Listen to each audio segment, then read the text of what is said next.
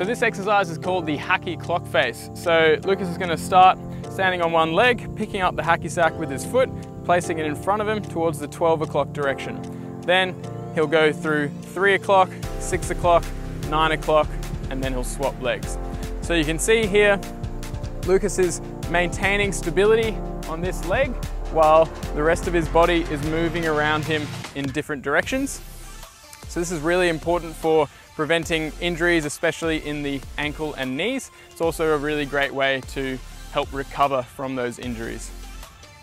So going around, taking your time, 12, 3, 6, 9. You can also do this on a balance beam to increase the challenge.